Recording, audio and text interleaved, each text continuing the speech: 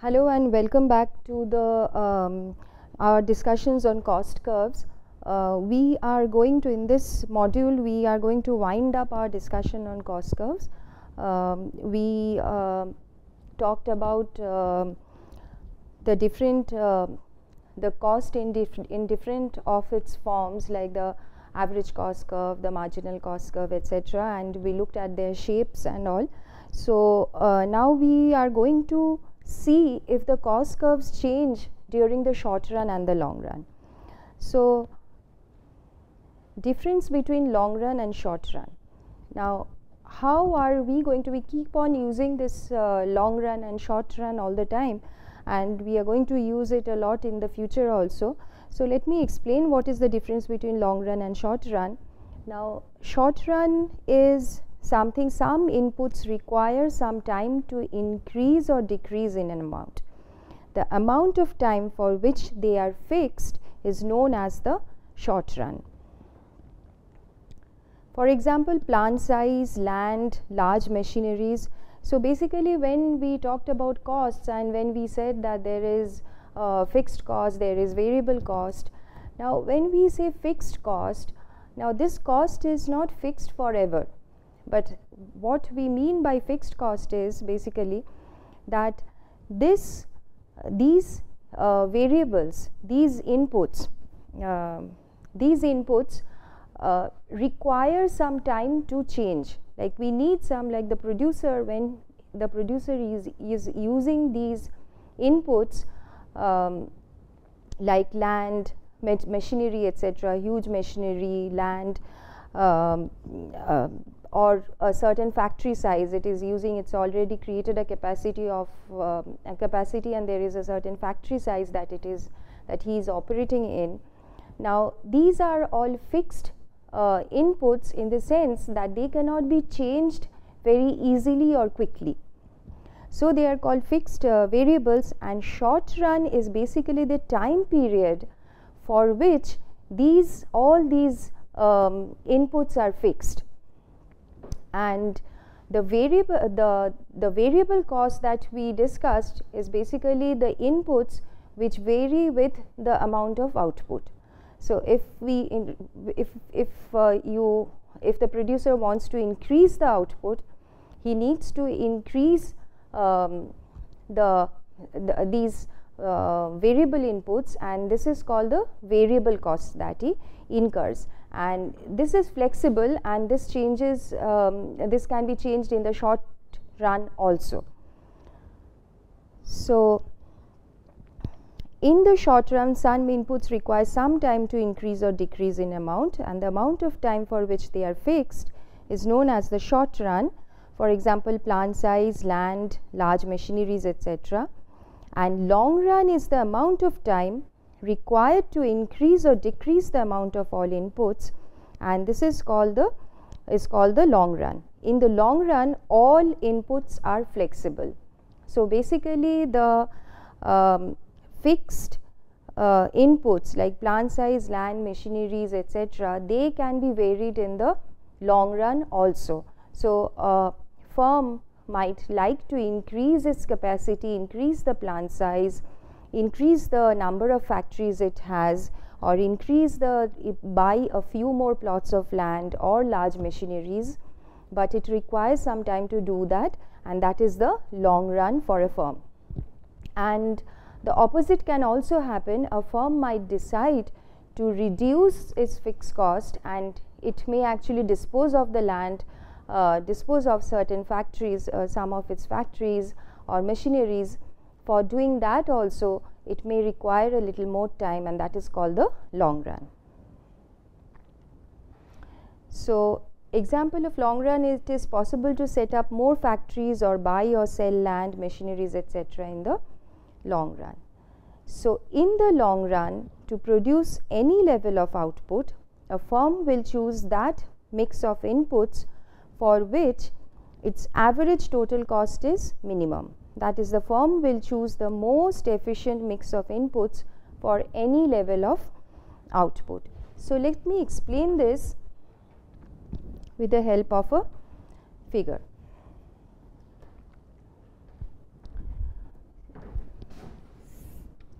say for example, we had ended our discussion in the previous module with saying that the average total cost curve is U-shaped. The average total cost curve is U-shaped, and that is because so when output is gradually increasing from a very low level, average fixed cost is falling, so that pulls down the average total cost. And as output is increasing, average variable cost goes up, and that pulls up the average total cost. So the average total cost looks something like this. It's again a U-shaped curve, and this is the long run average cost curve. Now so this is just for recap, and let me draw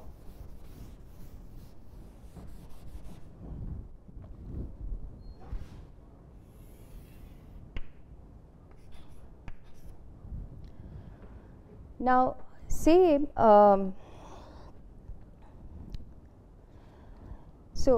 this is the output and this is cost curve. Now say in the short run, a firm is stuck with a certain factory size.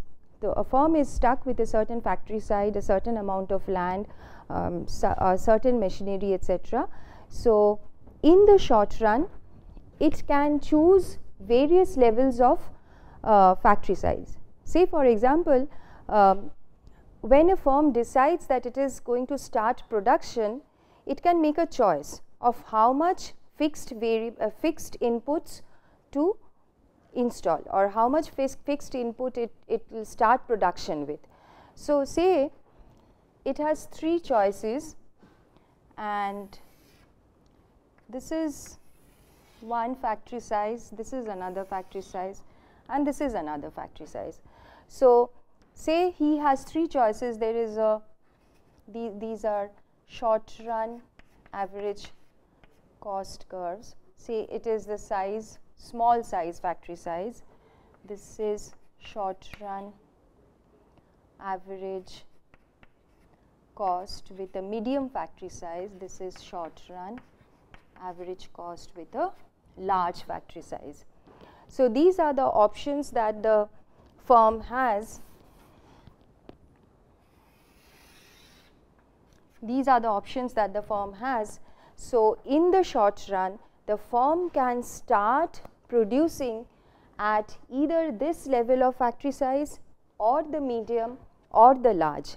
But once it has chosen its fixed inputs, that is, once it has chosen its chosen its factory size, it is stuck with that in the short run. So say for example, now the firm starts with a small factory. It starts with a small factory, and then let me show two levels of output, QA and QB.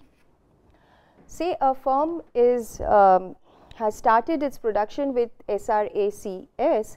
This is the factory size or small factory size that the firm is operating with, and it's producing an output which is less than QA.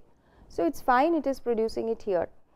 Now say for example, the firm knows that given the demand situation in the market or whatever, like the firm, to maximize its profit, it would like to increase the output. So given say there is huge demand for this product in the market, and the firm would like to increase its production. So now if the firm wants to increase its production beyond QA, it can do so with the existing factory size, or it can decide to move on to a medium size plant in the long run. So in the short run, if it has to increase its output beyond QA, it will operate on this small factory size, and it incurs a cost. Say for example, it produces QA prime. So to produce QA prime, since in the short run it is stuck with this cost curve, it will incur a cost which is here.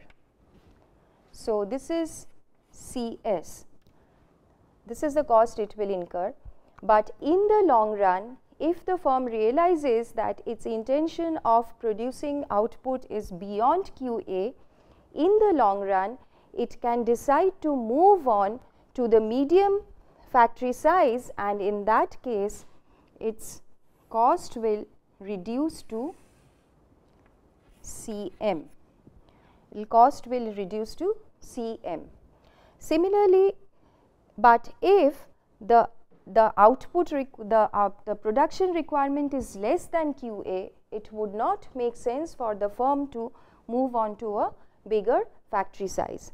Similar thing holds true for QB. If it moves on to a level in the medium, when it is operating on the medium factory size and its production requirement goes beyond QB, then again it would make sense for it to change its factory size to the large one in the long run, because in the short run in any case it is stuck with this factory size. So, in the long run it would make sense for it to change its factory size to the larger one and produce at a lower cost than the previous one. So, depending on how much output it plans to produce, in the long run the firm can change all its inputs. So, when the firm does that, it is basically producing at the minimum possible cost in the long run. So, in the long run, since all the inputs are flexible, the firm is going to choose that combination of all the inputs, not only the variable cost inputs, but the fixed cost inputs also, because they are no longer fixed cost in the long run. The firm is going to choose that combination of inputs which makes its cost minimum in the long run. So, in the long run, the firm is going to choose that combination of inputs. So, now here I have drawn 3 factory sizes, but in the real world, in reality, it's possible to have numerous factory sizes. So, for every unit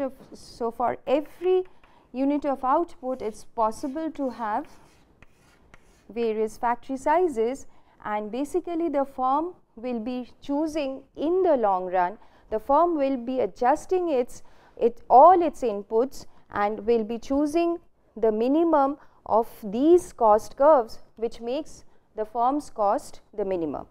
So, basically the long run average cost is an envelope of all these short run cost curves. So, the long run average total cost curve is an envelope of all these short run cost curves, and in the long run, to produce any level of output, a firm will choose that mix of inputs for which its average total cost is minimum. That is, a firm will choose the most efficient mix of inputs for any level of output.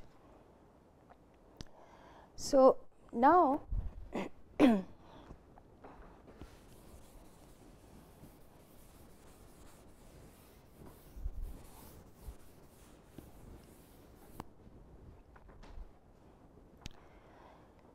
that brings us to another discussion about economies of scale.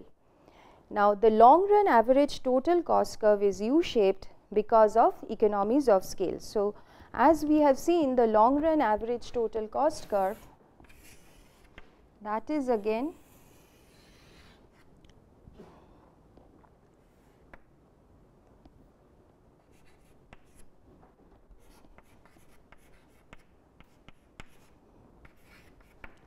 is U-shaped because of economies of scale.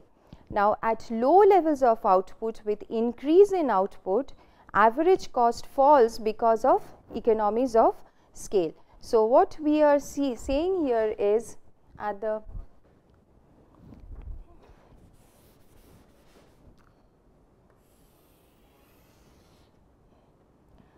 at low levels of output, as the firm keeps on increasing the output, with rise in production, there is economy of scale, which means basically the average cost falls.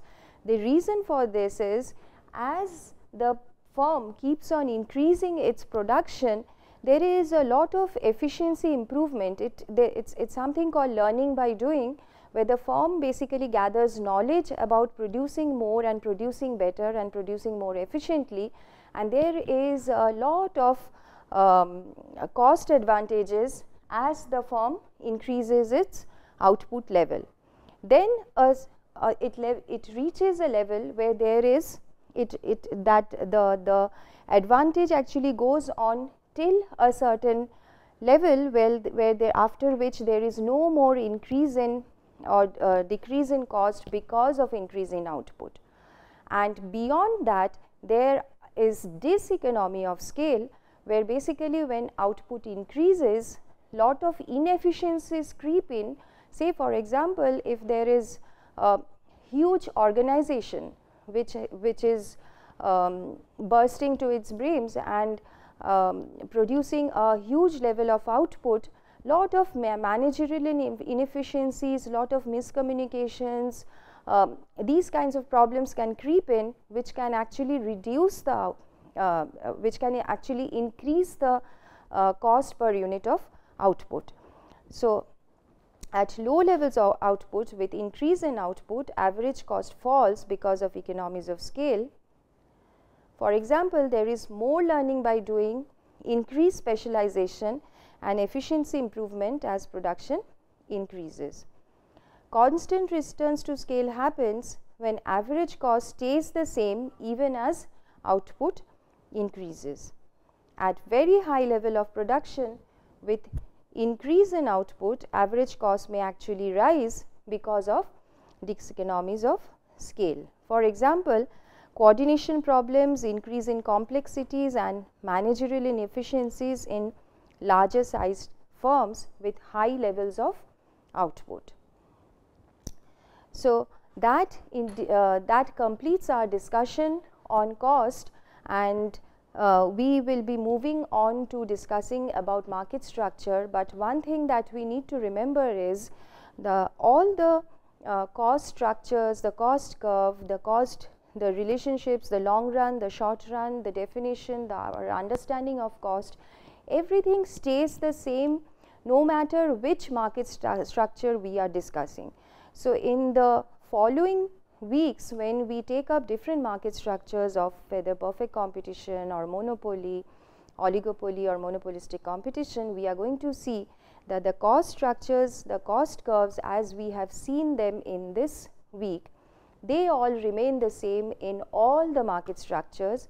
What will basically change is the demand situation in each of these markets, and what will change is how the price is determined in the different markets. And we move on to profit maximization objective of the firms and determine in each market structure how the firms decide how much to charge and how much to produce. Thank you.